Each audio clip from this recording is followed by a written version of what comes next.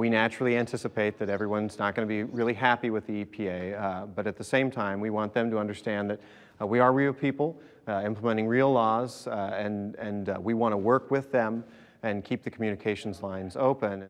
More than 100 farmers and ranchers gathered in Nebraska cattle country this week for an informational meeting with regional officials from the Environmental Protection Agency.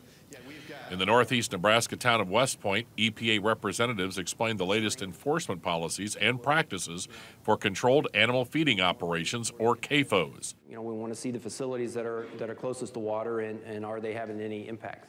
Over the past 2 years, EPA has gradually ramped up aerial surveys of mid-sized animal operations in the Midwestern states of Nebraska and Iowa. The agency's aerial photography, including potential effluent runoff violations, was a point of emphasis throughout the meeting. This was a basin that was overtopping or overflowing its berm. This is just another feedlot issue we had with feedlots.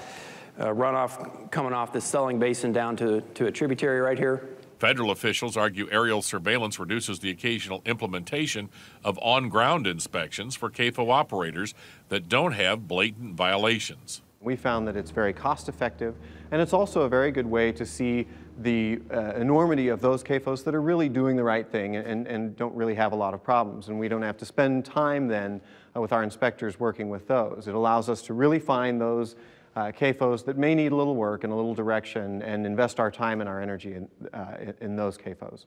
But increased aerial surveys have drawn concern from dozens of rural ranchers wary of on-farm privacy. With some of the pictures that they showed tonight that showed some of the things that they do find, I think people realize that it is probably a legitimate thing for them to do. But we still have concerns that they're looking in on us, that Uncle Sam is watching us all the time, watching us. In the majority of instances, you're taking photographs of someone's home in addition to a business facility. That's very different than some of the cases out there where you're taking photographs of just a chemical manufacturing plant. And so I think that that's a very broad interpretation of what privacy rights we have, especially from the government. This is a commercial operation that's being photographed, so I mean we can argue about the case law, but EPA is on pretty solid legal ground so far as the ability to do this. Have you actually litigated a case where a CAFO in their home on the property has been evaluated as part of the case-by-case analysis to the privacy rights?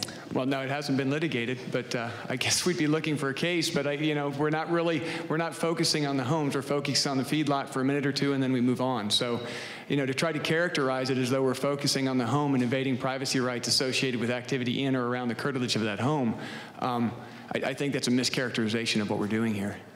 Representatives from EPA Region 7, based in Kansas City, Missouri, urged farmers and ranchers to broaden dialogue with the environmental watchdog. Many attendees urged EPA to understand the often variable conditions farmers and ranchers operate under. But there are times of the year that you have to realize we could come into a chronic wet period a week before planting. We can't pump, or we can't get rid of our water because we have to plant. If we don't plant, we won't have a crop that'll take the nutrients out of the soil. And sometimes there's not going to be any way around it. That is just the way it's going to happen. Chuck Folkin, a cattle rancher from Lee, Nebraska, acknowledged the rural meeting was a critical step forward for EPA, but he urged agency officials to take the farmer feedback further than regional headquarters. We hear that there's a lot of regulations that are going to be proposed on us that are coming from Washington that haven't even gotten here yet. And I hope that EPA communicates what they've heard here tonight and takes it on to Washington.